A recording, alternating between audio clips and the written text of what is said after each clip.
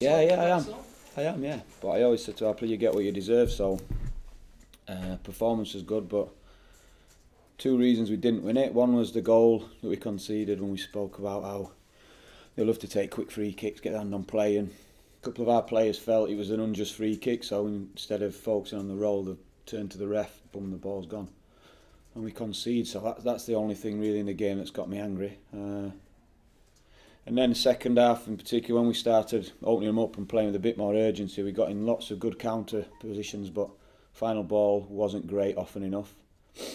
And even when we're in good shooting positions, Angus Gunn made some saves, but not as many as he should have been making. So they're the two reasons today why we didn't win it.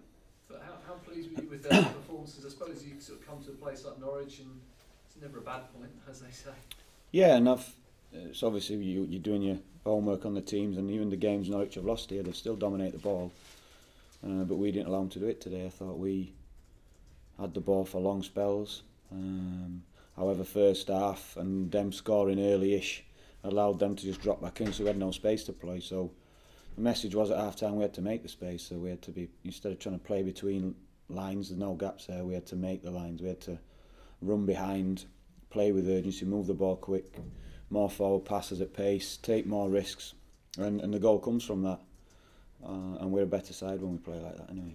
Is there a feeling in the dressing room, I'm just trying to gauge it, that whether you're happy or whether you're frustrated? I'm trying to weigh up. Yeah, I think everyone's happy now except me. I always get frustrated. I want to win every game.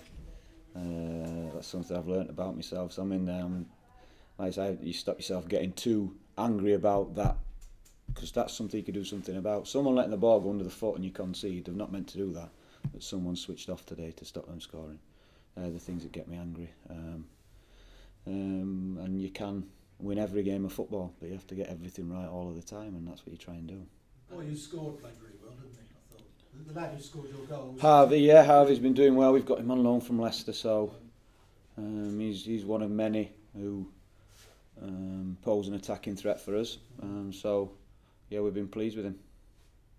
Lucky goal in a way. I know you talked about perhaps one or two of the lads were still sort of had their heads in a different space, but there was still an element of fortune about. Yeah, with the deflection. Yeah, of course. But we don't do look. You make your own, and they say we should have stopped it at source. And then even after that, that's an area we look to protect all the time, where he's actually struck the shot from.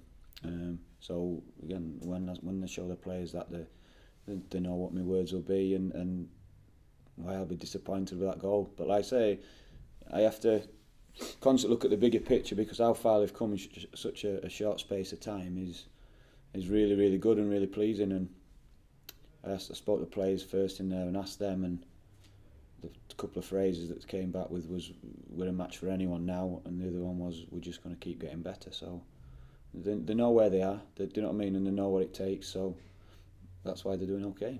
Good happy camp by the sounds of it. Happy bunch. Yeah, good. They're pleased to be. We want them to work hard, but we want them to enjoy themselves, and we want that then to be reflected on the pitch. And it is.